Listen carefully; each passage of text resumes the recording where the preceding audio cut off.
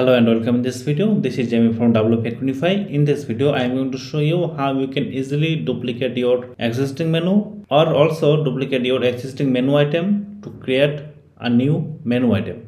Make sure you have enabled the menu duplicator module from WP Adminify module option panel. Here is the menu duplicator. Make sure it's enabled, otherwise the system will not work. If you have enabled this menu duplicator module, then navigate to appearance, then menus.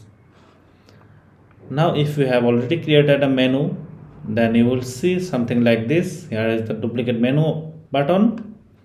Just click on any duplicate menu button. For example, let me click on this one and it's duplicating a menu instantly. Let's rename this main menu copy.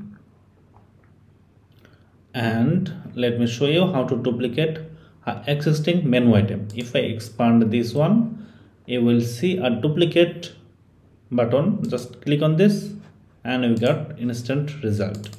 Just change this to block, or also I can again duplicate this one and rename it contact and then save it. Our menu is ready.